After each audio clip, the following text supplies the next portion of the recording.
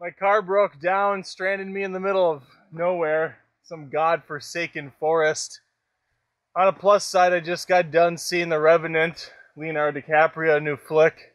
On a negative, I'm in the woods, no food, haven't eaten in what feels like minutes, if not tens of minutes, so I'm pretty hungry. My phone's dead, which of course would have been nice, because then I could contact somebody via social networking sites like Twitter and let them know how much it sucks that I'm stranded, and just at least update the fan base that, you know, things aren't great. I wish I had an Instagram account because it's a pretty looking place, but the good news is my cameras are all functioning, and I did see a really good movie, so let's talk about it before I freeze to death.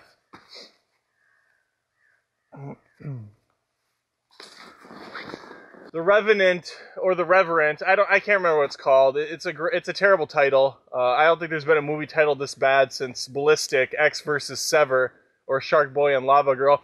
But regardless, the quality of the movie's there, and that's all that really counts. I'm gonna die out here. It may be a blistering -9 here in Minnesota, but I stay pretty warm just thinking about how great the performance was by Leonardo DiCaprio. This is a guy who's yet to win an Oscar, as pretty much everybody knows by now. And this is the role that he definitely is going for one. I mean, he's a vegetarian, but he ate raw meat. He's they were out filming for fucking 9 months or something, off and on. They had issues on the film, so they had to move it to Canada. All sorts of crap. Bottom line is, the last film that the director did, I can't remember his name, I'm not going to bother looking it up. I can't look it up, my phone's dead. That's the shtick we're going with today, my phone's dead. But the last movie he did was Birdman, which won a bunch of awards, critically acclaimed. I thought it was alright. It was a little too artsy for me. It had one of those bullshit endings that keep you talking. It's just art for the sake of art. This one, though, holy hell. This was beautiful. All around.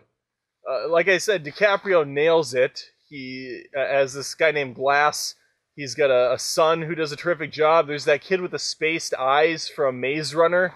He's in it. He does fine. Tom Hardy, once again, transforming himself. He's different in every film. Bane, Mad Max, and here we are now. He plays an asshole. That's really all I'll say. This is a spoiler-free review. Not that it matters. I'm sure most people see it before my reviews even go out.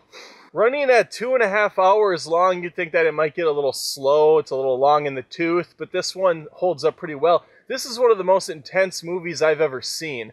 The Martian also came out this year. There's some parallels you can make by, it's kind of the journey of one man trying to survive in the elements, but how they handle it, of course, is much different. The Martian is a much more family-friendly affair. It's all about science. It's all about working together.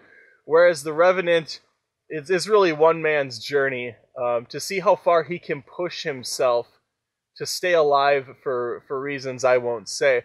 It did remind me of a film called The Patriot with Mel Gibson, only in the terms that it's a long movie, and you see a lot of bad shit happen to the lead character. So much so that you're kind of like, it'd be nice if something good happened. Could you see like a rainbow or something at least? Just something to get his spirits up? That you don't really get much of that. It is a very heart-wrenching, gut-wrenching flick. He's in the wilderness, he's in the fray, so anything can happen, and really everything does happen to this guy. I feel real bad for him. Poor Glass. He never had a chance, really.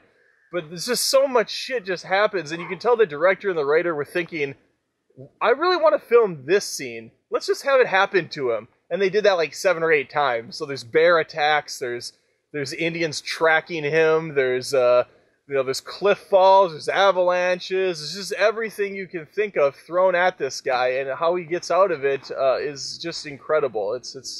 There's also a Star Wars Empire Strikes Back reference in there. It's pretty awesome scene. It's a pretty awesome scene. Oh, I gotta find some sustenance or something. I mean, I've been out here for at least 20 minutes now. I don't know how people did it back in the day. I just don't understand it.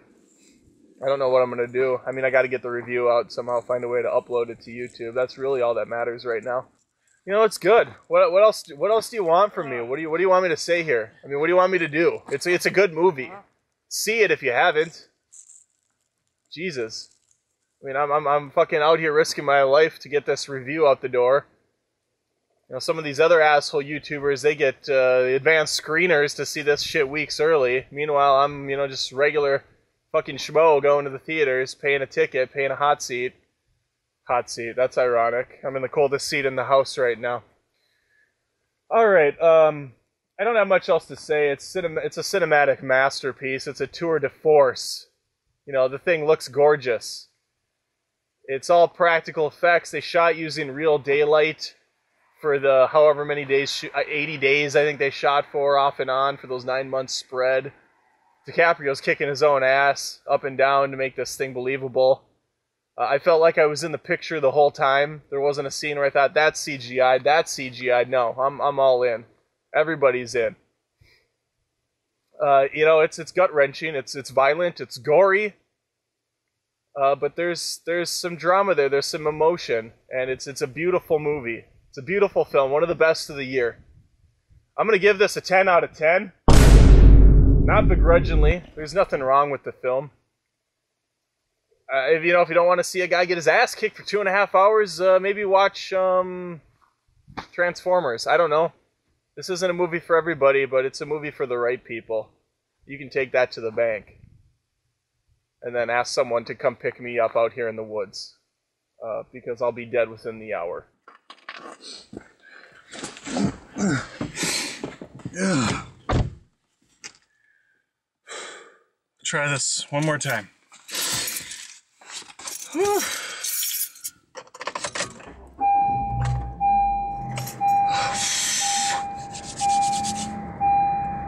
Okay. Okay. Let's go home. Whew.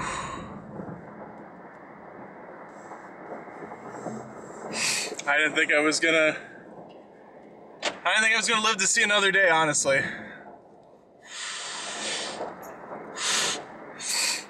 I mean, yeah, so I said it's a 10 out of 10 film.